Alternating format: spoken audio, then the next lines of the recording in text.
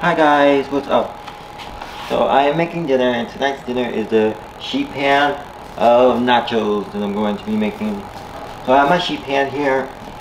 I have tortilla chips, and now these I just fried fresh out of oil. I'm going to show you how I did it. So first thing that I do is I take tortilla. These are small fajita flour tortillas. Take them, I cut them into fours like that and like that. You know, fours, boop, boop, boop, boop, four. And then after I cut them into fours, I take the knife, or sometimes it's a fork, and I put holes. As you can see, they're like little holes and slits in them. And I do that so when they fry, if you don't put holes and stuff, they tend to bubble up and get like air pockets and stuff, and you don't want that. And what I do is I fry them in the oil. So my oil's over here. I take it, I drop them in the oil. Now I don't use my fryer basket, and I'll tell you why. Because they float up, and the bottom will get cooked, and then you'll have to flip them and do the other side. I put them in that oil without the basket. And then I take this basket and I put it on top of it to weigh the tortilla chips down. This way they cook on both sides in the oil, like they're in the oil, with the basket holding it down. You could also do it on the frying pan on the stove. Just weigh it down with something if you can, or you could also just flip them. But since I have a deep fryer, it makes it much easier to fry in batches. Or to make it easier, you can just use a bag of your favorite tortilla chips, which also works out good. But homemade makes it so much better. So I have my homemade tortillas. I'm going to spread on there. And here I chopped up some onion. I put peppers. I sauteed that with some corn. Now I had a bag of frozen corn that was open, so I just used that instead of opening a can. And then I also opened a can of black beans that I drained and rinsed and mixed it in there and I cooked. And then for the nacho meat, I'm using chicken. Since I have plenty of chicken, I'll use that. But I also do it with beef if you can. And when you do with beef, you can do ground beef, which I did have, but I was like, I don't want ground beef. I want some actual meat pieces in there, like shredded meat, which a steak would be better to use. But ground beef works too, it's good. Or you can do it with pork, which I love doing it with pork, but I didn't have pork this time, so I'm doing it chicken. And then you'll also need some Mexican blend cheese. Well, actually, this is called Fiesta blend cheese. This is what Walmart's Great Value brand. It's good. Fiesta blend cheese. This is shredded Monterey Jack cheddar, queso, quesadilla, and what's this one called? Asiago cheese, I think. No, Azero cheese, whatever it's called. Yeah, that's what's in there. But you can really do whatever type of cheese you want. So I'm gonna sandwich it. And you can also do this like vegetarian, vegan. If you want to do a keto version, but like vegan, just instead of doing like chicken, beef, pork, whatever, you can do like probably be good with tofu or like any other Beyond Meat substitute. Any type of meat substitute would work great. But I'm doing it with chicken. I'm a meat lover, and you would also like substitute the cheese. So instead of using normal cheese, you would do like vegan cheese, anything that's not made with dairy. So I'm gonna put all my nacho chips here. Oh wow.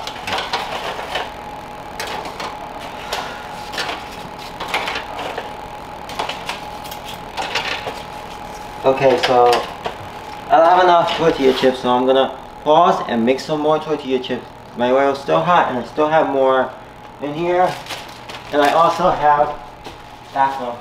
Always when you want to make recipes and you know you really like something, have backup ingredients. Like I make nachos all the time, so I make sure I have a second bag of nachos, and they come 20 pack, which is good. And this is a store brand because they're cheaper. I usually try to go for the store brand on something because it's a lot cheaper than buying the name brand. So yeah, I'm gonna make some more tortilla chips, and I'll be right back. All right, I'm back. So I have more chips on here. I have enough now. And by the way, if you do decide to use vegan cheese, just note that it may not melt because it's not really real cheese, so it's not gonna melt like it is the alternative to cheese. Now that I have my tortillas ready, I'm gonna add chicken. I'll put on a glove to add chicken. Because if I don't wear a glove, people are gonna be like, use your hands. But down the floor, we won't use that one.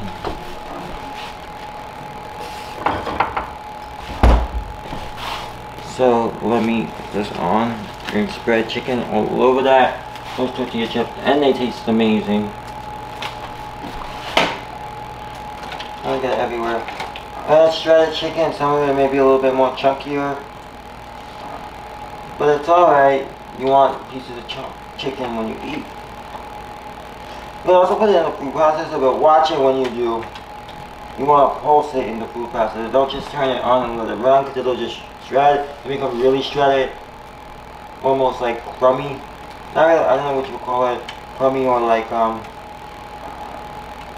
almost like grounded basically after it's cooked. And, you know, I mean, it will work out fine, but yeah. So I'm just adding chicken, making sure I get it everywhere. And I just did 2 big pieces of chicken breast. When you do with a steak, I think 1 steak would be enough. If you buy a big one big like T-bone will probably do it. Or if you do like pork, I get like, with my pork, depends what store I go to. Like one time I got like the trimmings that they cut off the pork. It's like fatty, and also has some of the fresh delicious pork, and I cook that and then shred that. Or I get like the pieces of this pork steak slices, cook that, and boom, you got it. Now I'm gonna add this deliciousness on top. And I also normally would put some mushrooms in here, but I didn't have any. And we were just in Walmart yesterday. I'm just gonna add this, which I said before was peppers, onion, corn, and black beans. And with the beans, you can do whatever you want. And also for the corn, you can do fresh corn on the cob, which I have. I have in the summertime grilled the corn and used it. Like cut the kernels off the cob, which you can do. You can even do it on the stove. I've done it on the stove once for another recipe. What I did was, I put it on the grill pan on the stove, and I cook it, but I cover it with, you know, a bowl like this, but a big one, like to dome it, like if it was on the grill, because you close the grill. You know how the grill has to cover it, and you close it with the food, like that, and it worked out totally fine. Now, let me just do this, kind of dry this off so I can add cheese. Like I said, I'm using Fiesta blend, which is Mexican blend. You can even do the taco blend, which has a few cheeses in it, has like the taco seasoning. This is 2 pounds of cheese, 8 cups. I'm not gonna use the whole thing of cheese. Ooh, snap, this nachos is coming together. Make sure you get it everywhere.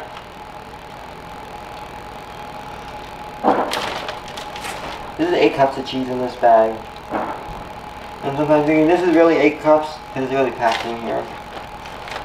Because sometimes you buy things in the store and you're like, I really how much is in here? It looks so little, you know?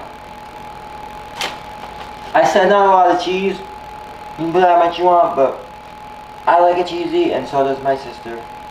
We're having lots of cheese. Cheese, make it rain. Cheese. Okay. I think I'd say that's about it. Oh, there's a recipe on the back for Mexican style ravioli. If you want to make that, there's that recipe. I didn't know it was really cheap. I guess they had put a recipe on the back. So now, that's all ready to go into a preheated convection 375. And you just gotta watch it. If you have conventional, probably about 10 minutes. I think convection would be like 5. Just till the cheese melts and it gets brown. I'll be back when that is all done. Let's plop it in the oven. I'm using the top of my oven. My oven is a double oven. There it goes. sometimes it doesn't want to open. Just do this. And I may have to flip it, like turn it around, because the heat comes from the back and sometimes it doesn't reach the front and the back will get burned quicker than the front. And I just put it right on my sheet pan. I didn't use no aluminum foil or parchment, but you definitely can use parchment aluminum foil if your pan is not a really good non-stick, you know, good one. Mine is the Williams-Sonoma one that they make that's really good, so I don't need to do that because it cleans really easy. But if you have like a cheap pan that's like the cheap will burn and it'll get stuck and get rusty and gross, and I would suggest use like something down. But since my pan is good, I don't need to. So I'll be back when the nachos come out of that oven. Ooh, it smells so good already. Peace. Okay, so what I forgot to mention is I cook it for like 5 minutes so the cheese melts it. And then I turn the broiler on so it can get a little brown on top. I mean, if you leave it in the oven long enough, it'll brown up. But to do that process quicker, I just turn the broiler on high and let it brown for a couple minutes. And you have to watch it too to make sure it doesn't burn, because you don't want your whole layer of cheese to be black. That probably wouldn't taste good. So I'll be back when that's ready in 5. It'll literally only take like maybe a minute or 2. Peace. Alright, I'm back. Nachos are done. I have let them cool for about a minute or 2 here on the stove. Last thing you'll need is some sour cream, which I have here.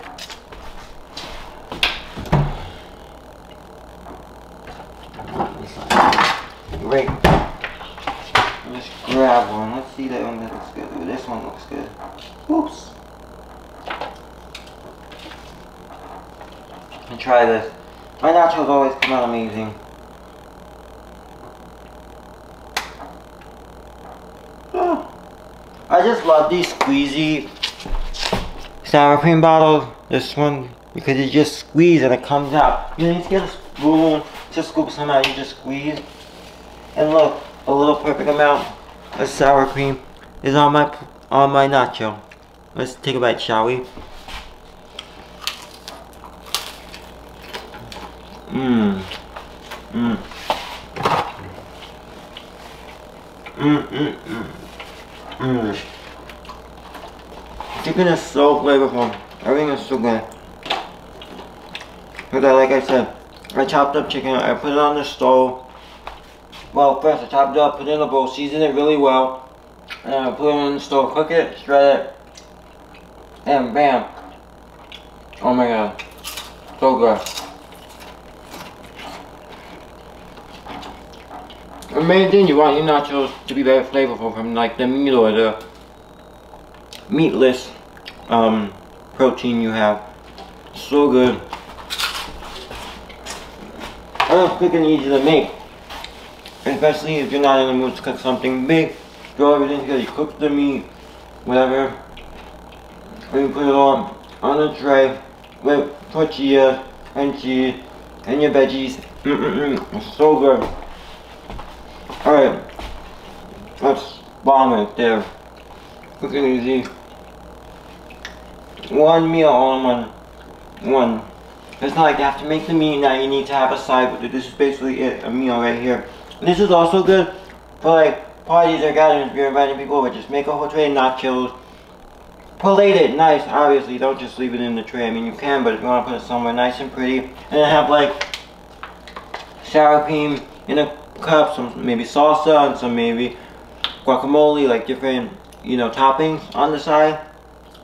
Or you can do it where people build their own nachos, and then you put it in the oven for them. This is so bomb.